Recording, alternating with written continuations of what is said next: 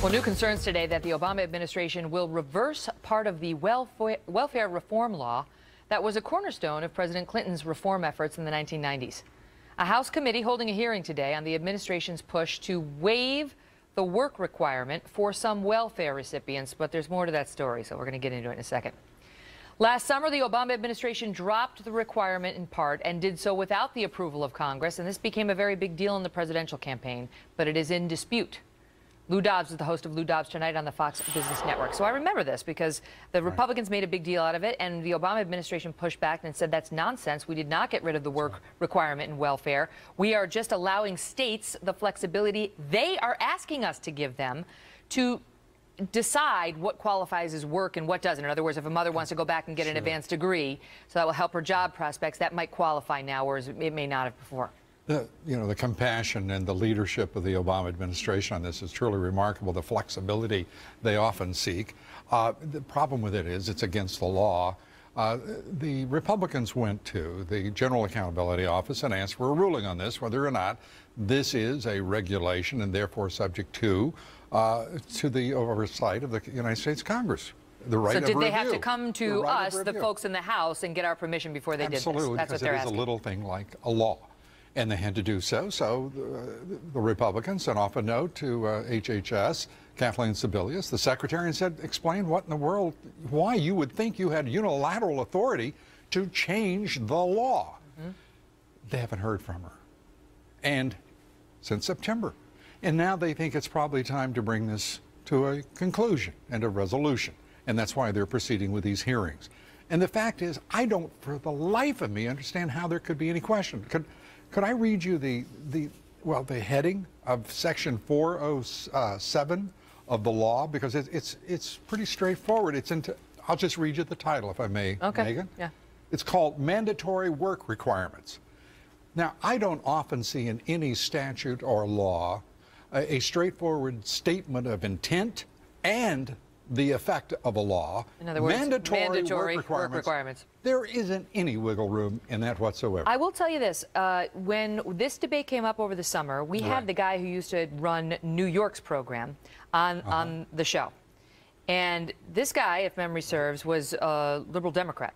And he said they are. The odds would be pretty good. He said they are gutting the program. He said they are taking the work requirement out, and that is a fair charge by the Republicans. Right. He doesn't think that the flexibility will really amount to real work, and that people are going to game the system.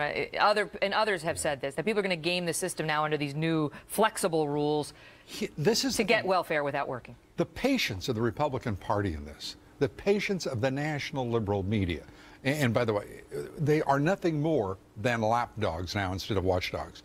This should have been a subject that was absolutely front and center in the campaign. Mitt Romney chose not to do so. Well, he tried, but or the RNC tried. One of them did. Well, they also lost, and so the Republicans need something besides losers. And to let this go on, to fester this long without a statement, a declaration, and an appeal, a campaign, if you will, to the American people on the importance of the Constitution, because this administration has made it clear. It will work around, as the president is fond of saying, the Congress, recalcitrant ogres that they are, and he will take his enlightenment and his intent and make it so, independently, unilaterally, and without sanction by the Congress or the Constitution. It's got to stop. This is one of those instances, like refusal to enforce the immigration code. If he doesn't like it, if we don't like it, change it. But do not behave as if this is some sort of third world country in which whoever survives the most recent contest is the leader, the dear leader, because it is not a way an American president should be acting. Well, that's interesting because you've got nor the loyal opposition for that matter. You got a couple of issues there. You got, number one, the president, in your view, flouting the law as it's written, and he was criticized for refusing to defend the Defense of Marriage Act too. which you're supposed to do as the federal government. You're supposed to defend these federal laws, which he refused to do. We're going to talk about that in our next block. Right.